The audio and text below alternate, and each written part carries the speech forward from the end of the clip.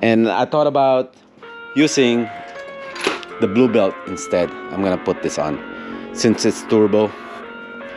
Yeah, I need a little bit of security there.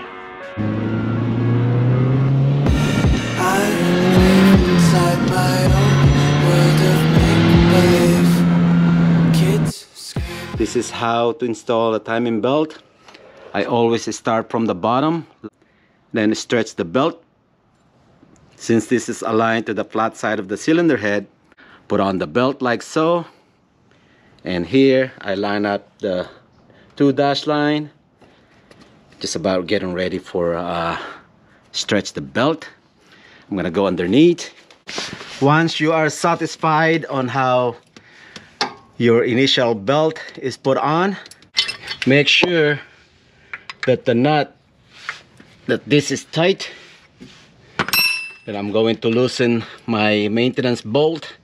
Since my spring is already installed, all I need to do is loosen this up, what they call the maintenance bolt, and loosen the nut, and you are going to see that the belt tensioner will go up. The tension of the spring will pull it. All right, here we go.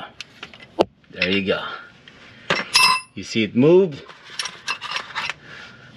Tighten it back up.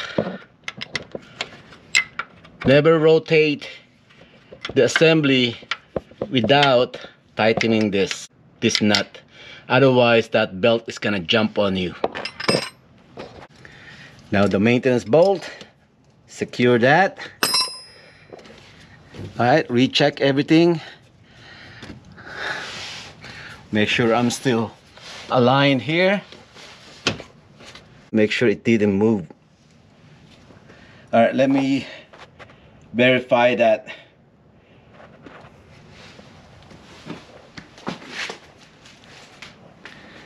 That one is aligned, and I'm going to rotate the whole assembly.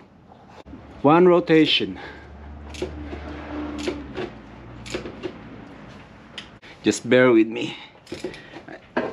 I need to adjust the crank more often.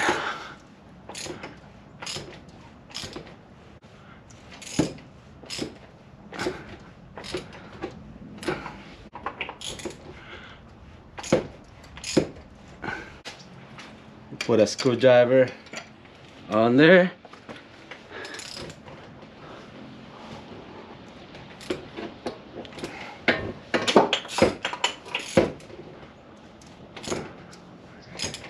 All right, top dead center. It's going up. I'm gonna align the 2 dash line.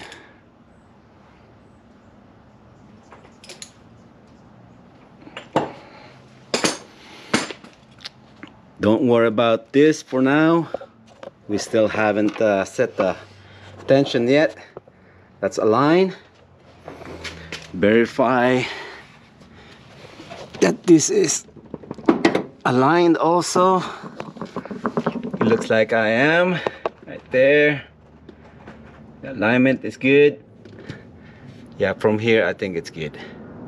Once your alignment of your cam gears are all good, and also together with the crankshaft, now I'm gonna move 3 teeth. I'm going to turn the crankshaft about 3 teeth. 1, 2, 3. I'm gonna line this up, align to the flat side of the cylinder head. It's okay if you passed it. It doesn't have to be perfect. You just want to get rid of the slack here on top. Here we go.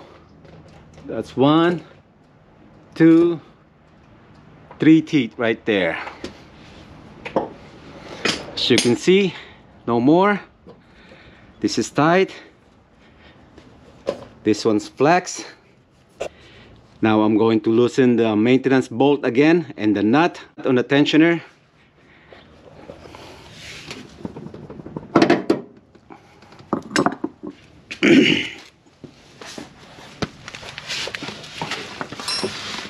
Belt on the intake side, it was flexing a little bit.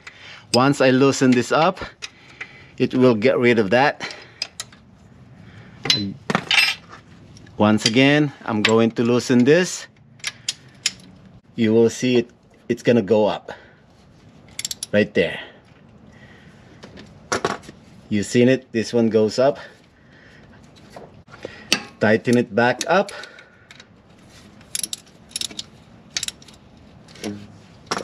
And also the nut for the tensioner. You don't want this thing to be loose when you rotate the assembly. Okay, these two are secured. Now I'm going to rotate the assembly again, and hopefully there's no more slack.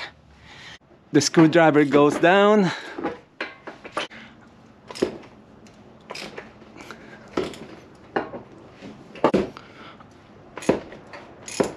Going up. Going down again. It's coming up.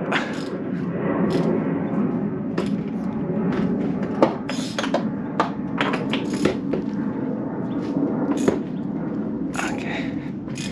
Now I need to line up those two dash line again. Right there. I still have a little bit slack here. I can get rid of this by doing it another turn, and that's what I'm going to do. All right, 3 teeth. 1, 2, 3, right there. So same procedure.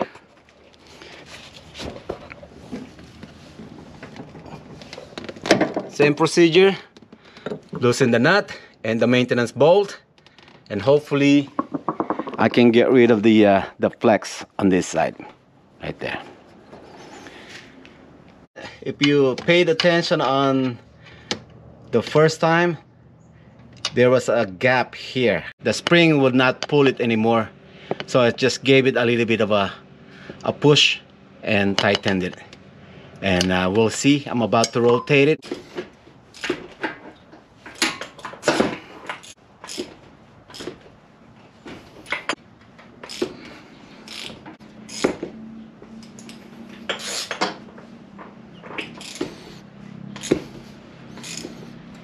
I think it's much better this time.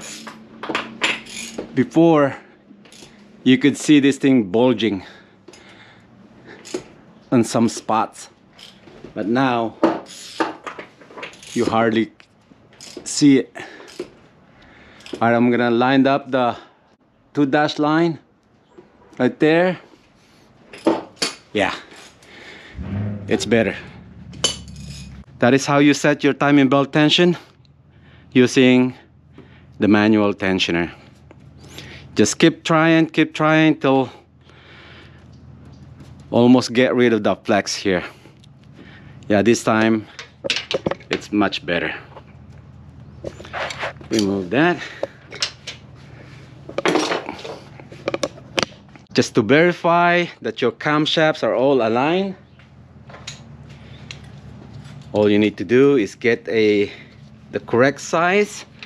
The camshaft has a hole in it, and you just need to line up something that will fit on there. Right there. Goes in. For the intake side, it's on the forward side. I'm all good. It's not binding. I don't have to push it hard. It goes right through. It's good. If for any chance that you are using the OE cam gears and it would not lined up, you tried your best, line up everything, you can make those two lines lined up together, but the crank is off, or you line up the crank but these two cam gears, one of them are off or something, you need to get an adjustable cam gears. And how to adjust it is by using this right here.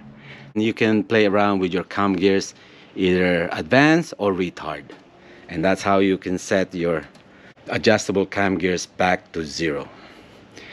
But if you are doing some kind of dialing the camshafts, that would be a totally different ball game right there.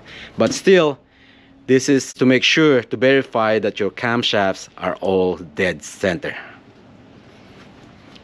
All right, next is put the cover and start it up. Make sure to torque that nut to specs, okay, before you button up everything. All right, and I will see you guys later once everything is put on together and we get to see if this thing is gonna work, man. All right, that's in top dead center.